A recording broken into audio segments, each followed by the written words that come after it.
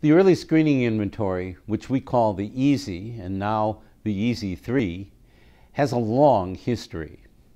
It began shortly after I finished my doctorate at Harvard University and became an assistant professor at the Department of Child Study at Tufts University.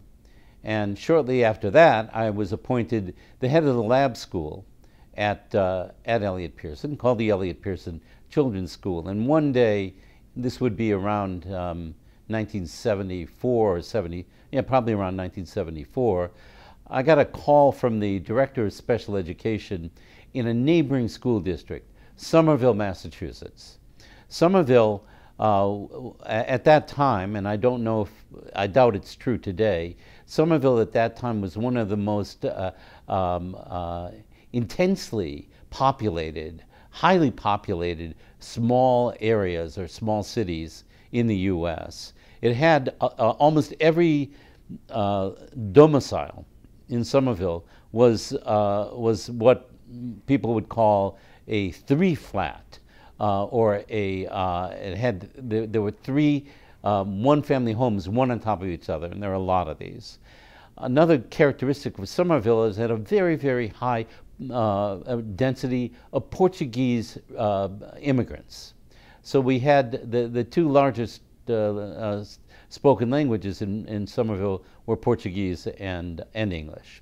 In any case, the head of special ed called me up, asked me if I'd come in, said that there's a new law in Massachusetts known as Chapter 766, and Chapter 766 called for developmental screening of all entering kindergarteners. And at that time, Somerville had 1,000 kids who were entering kindergarten each year. And what this special ed administrator asked me to do was to develop or to use, to train people to use a developmental screening tool for those who were already enrolled in kindergarten and for the next year's kindergartners. That'd be 2,000 children. And so I said, well, let me get back to you. And I went back to my colleagues at Tufts, and I asked one of them who did a lot of assessment work, do you know anything about developmental screening? And he said, the only thing I know is the Denver developmental screening test, very, very widely used at that time and still in use. I said, where do I get a copy? He said, here it is. Gave me a copy. And I took it away and I looked at it, and what I saw in the Denver was there were very, very few items for children between ages 4 and 5. So I realized I wasn't going to be able to use this, and at that time there were very, very few other developmental screening tools that I was able to identify.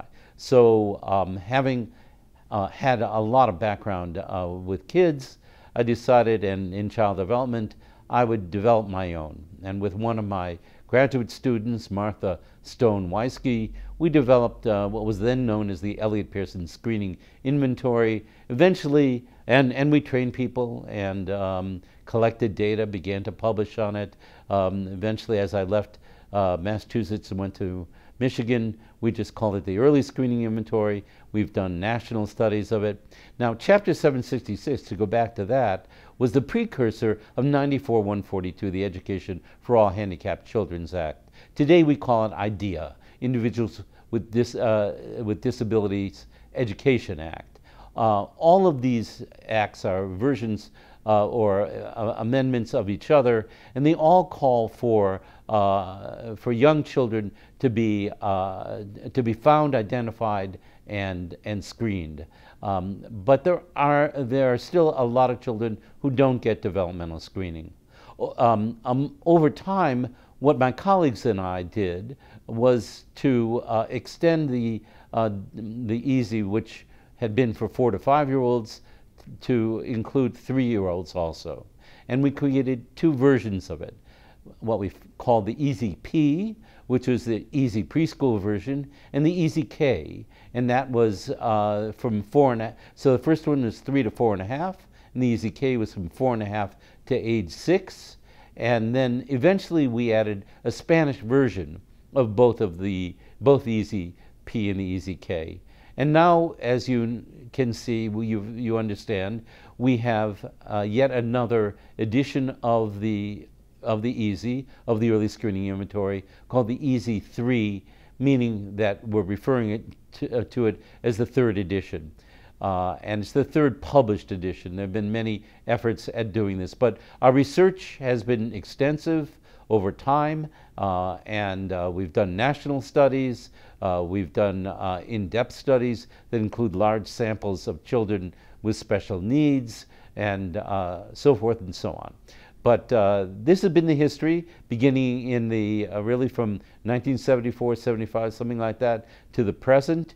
It's had very wide use all across the US and internationally, and I hope you will find it to be a useful instrument for you in your work identifying young children at high risk for school problems.